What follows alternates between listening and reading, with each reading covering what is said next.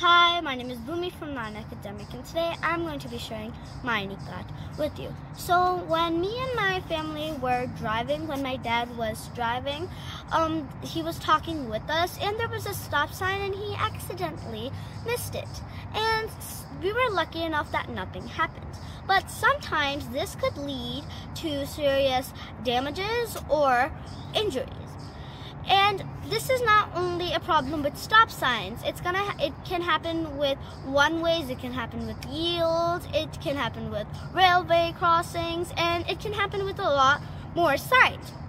So the solution is that the stop sign should be artificial intelligence enough to send a message to the car the vehicle that's approaching to the stop sign, and send a message to the Google Maps or on the vehicle's radio.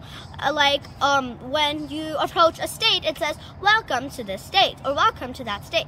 So it should be saying that this stop because this stop sign is approaching, or wait and approach for yields, or for railway crossings, look and approach.